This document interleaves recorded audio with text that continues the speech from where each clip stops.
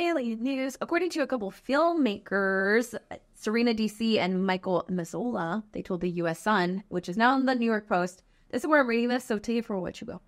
They claim that they have a new set of alien mummies from Peru that they are doing a film on, that supposedly there is DNA evidence that they are real. So they are definitely like weird 3-finger, tiny little things. These are different than the aliens from that region, supposed aliens that made headlines last year. Right. But according to them, these are real and there is DNA evidence. So they are 4-foot tall figures that the duo claims X-rays and examinations show that they are not fake. And while they might not be extraterrestrials, Okay.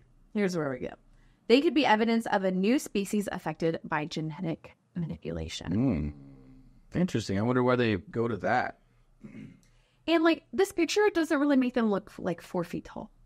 They look very small. Is it like a little mummy? Yeah, it's like a little mummified thing that's like kind 4 of feet tall. You think so? But look how tiny it is. Like There's sitting. like a civilization of different species of people that live somewhere on Earth. Oh yeah, Jungle somewhere. dude. New Guinea. You always have like the tiny, or like the pygmies. You know, like there's a lot of different. You know, the tribe that is still Sentinel Island. Yeah, there's still people that are undiscovered, and they've only like seen them with like a drone. Yeah. You know what I mean? They're like, well, there's people on this island. Like, what? Like indigenous tribes and stuff? Oh, absolutely. And it's crazy to think that there's like people that live in this world somewhere that have never seen technology. A light bulb. Yeah.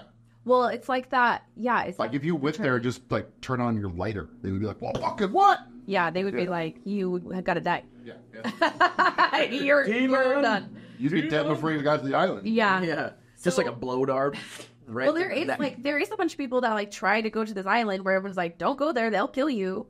And yeah, like and they get killed. They got. So this is the X-ray of the fingers, and so for anyone that can't really see, they're like long curled 3 fingers, Almost like talons. yeah, because they get almost like they almost look like a lizard talon kind of. Or, you know what? You know those like little gibbons, those little forest, little cute things, but they have the really long, stretchy fingers that they like stick in the little tree holes and pull grubs out. Mm-hmm. That's what, you know, the little cute guys with the giant eyes. They have those really long, bony fingers to like dig out grubs out of crevices. Yeah, yeah, that's what it kind of looks like. It does look like that. So according to these filmmakers, they're alien mummies found in Peru, brought to Mexico. According to them, there is 30% unidentified DNA. This is different from the ones that the Mexican government said were fake. So these are different, supposedly, according to, and that's what they're researching and that they're trying to dive in to see more. But I mean, the greater scientific community is saying that they're fake and all this stuff. But these filmmakers are trying to dive into it and trying to prove that they're real. Okay. They're not extraterrestrials. They're dolls made from animal bones, according to someone trying to dispute that is a made up story. But I mean, it is interesting. And like you guys were saying, the implications, if it does come out that these are real, does mean that there is like some kind of hybrid or some kind of different type of, maybe not even human. You know how they say like mongoloids and like, you know, there was this like separation between like the hominin species and like a branching of the split. So maybe there's even more branches that we don't know. Here's the other thing. There's entire civilizations in the past that were completely subterranean, completely underground. That's the same. So think like it looks like mole rats, like right? they were maybe, like blind. Maybe they were short because through generations they were meant to. Maybe they were super pale because they didn't get a lot of sun, or maybe who knows? Like that reminds me of The Descent. Exactly, Descent's good. But that's the thing is like evolution's kind of real. People adapt.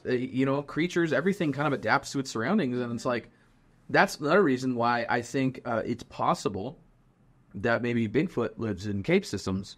I think it's very possible because if you look at if you Google like disappearances and stuff like in the U.S. for whether it's hunting, hiking, whatever, and then you overlay that over basically like a map of the cave systems in America, it's staggering the amount and the exact outline of where these cave systems are and where people go missing.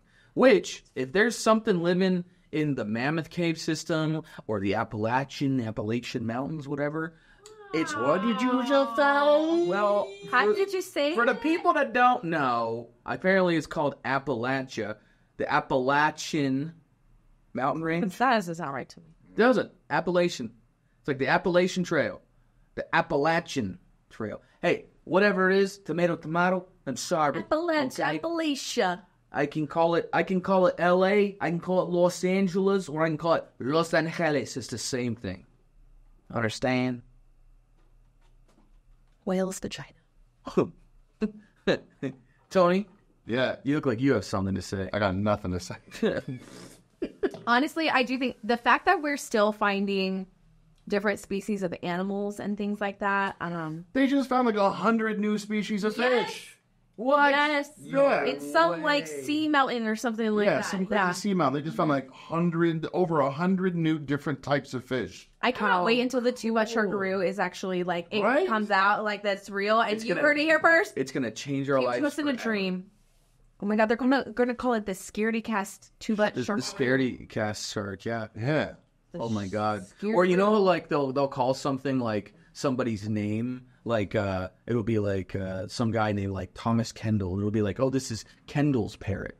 You know what I mean? Or like, oh, this is like some people do that. What if we got to name a cryptid that now is an actually scientifically studied animal? Scaredycast's whatever the animal is.